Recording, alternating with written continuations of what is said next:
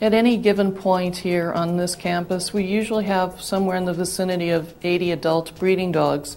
We collect semen on all of our male dogs, and it's frozen and stored in liquid nitrogen.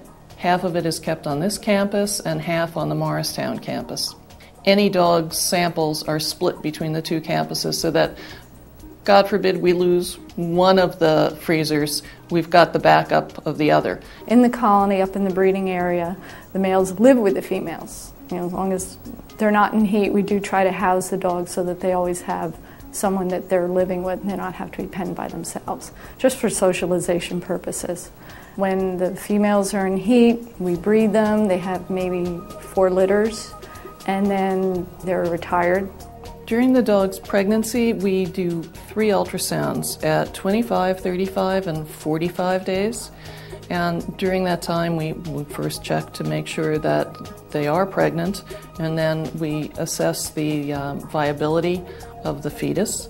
And as they get closer to parturition, which means the birth process, we move them from the breeding kennel, where the adult breeders live, over to the whelping kennel. And they go over there 10 to 14 days before they're due to whelp so that they can acclimate. The whelping kennel is the most highly protected zone. And going in there, we actually do another foot change, and we scrub our arms again before entering there. And dogs entering in there to whelp actually have a bath before they go in. Once they have their litters and they go down to the other facility, the whelping end, then they stay down there for about 6 weeks till their puppies are weaned, and then the females back up top into breeding. And we'll breed them, the next time around on their next heat cycle. We have somewhere between about 85, 90 litters a year, and somewhere around 7.8 puppies is our average litter size. On-site healthcare for dogs. So since the dogs live with us for 2 years, there's preventive health care that's in place. And in the event say a dog becomes lame, we also have a radiology suite so that we can take radiographs, x-rays.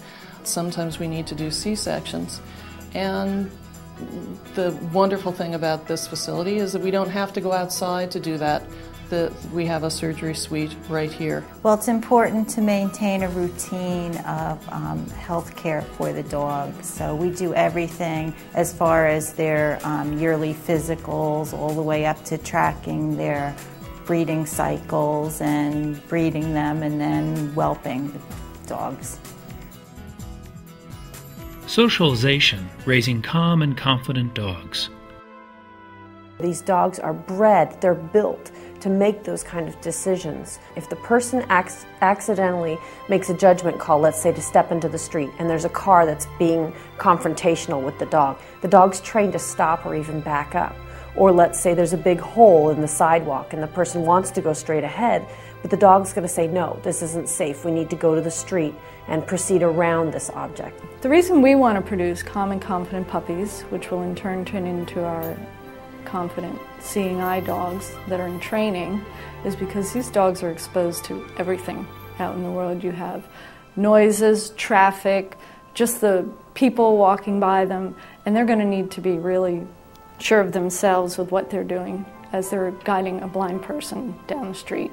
The reason why these dogs are calm is because they are handled on a daily basis. Our goal is every day to give them some mental and physical stimulation. They have their actual early childhood experience right here.